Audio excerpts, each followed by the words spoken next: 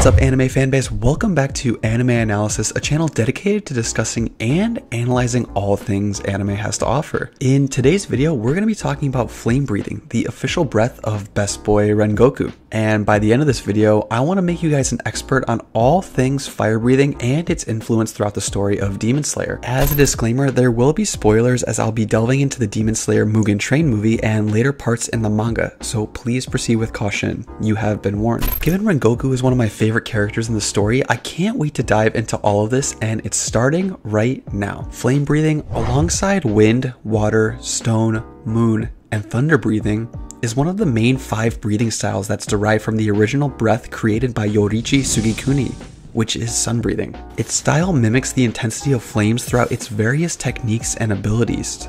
Most of its forms are derived from singular, powerful strikes that are meant to end the battle with their opponent quickly. It's important to note too that the user of flame breathing isn't actually creating physical flames to burn their opponent, nor is this true of any other breath style. It's simply a visual representation to each swordsman's style in combat, but I just wanted to clarify that for everyone. The origin of flame breathing stems from one of Yoriichi's students not being as talented as the original Demon Slayer, as nobody even came close to him in the story. So he created a unique form catered to each of his students, which one of them eventually evolved into what we now know as flame breathing. The users of this breathing style include Shinjiro Rengoku and his son Kyojiro Rengoku. However, it's also important to note that this breathing style was taught to Mitsuri Kanroji. She mentions how the breathing style didn't suit her, so she derived her own unique style offset from flame breathing that we now know today as love breathing. This breathing style is first seen when Best Boy Rengoku makes his appearance on the Demon Train. I don't know about you guys, but upon first seeing this character, I could tell that he was a complete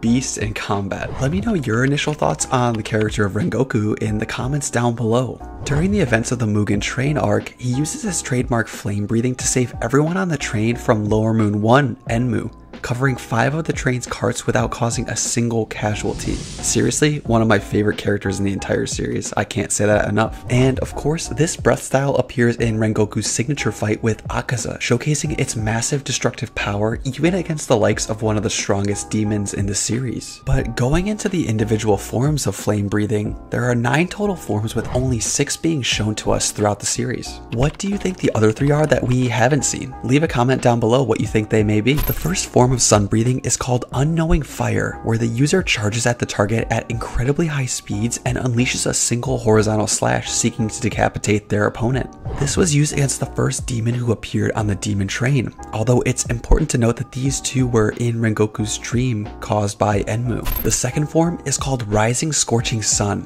where the user releases an arcing sword slash upwards in almost a semicircular motion. This was used to prevent Akaza from delivering a fatal blow on Tanjiro as he was healing from his battle against Enmu. Flame breathing third form, Blazing Universe, is essentially a large downward sword strike planning on bisecting their opponent in 2. The fourth form is Blooming Flame Undulation. One of my favorite fire breathing techniques is where the user swings their blade in a circular motion that can block incoming projectile attacks. We see this when Rengoku blocks Akaza's air-type distance punches. Flame breathing fifth form, Flame Tiger, is where the user performs a number of sword slashes that take the form of a charging tiger. Pretty badass if I would say so myself. Last but not least, we have flame breathing ninth form, Esoteric Art, Rengoku. The final form of flame breathing sees the user dash forward at such a high speed that the user is enveloped in a flame dragon and has so much force that the ground cracks beneath their feet. The user then unleashes a devastating attack capable of severely damaging their target.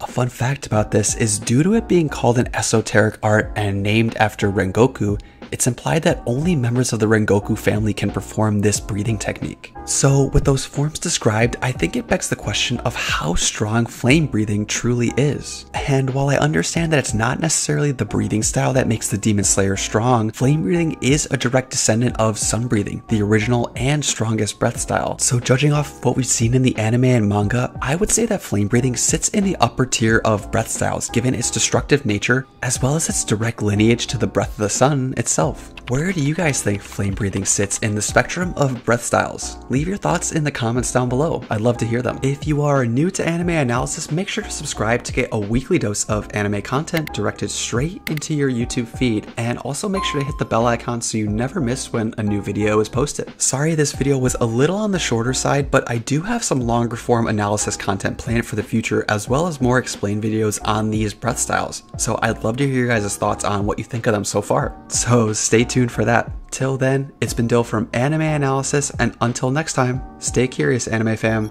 Peace.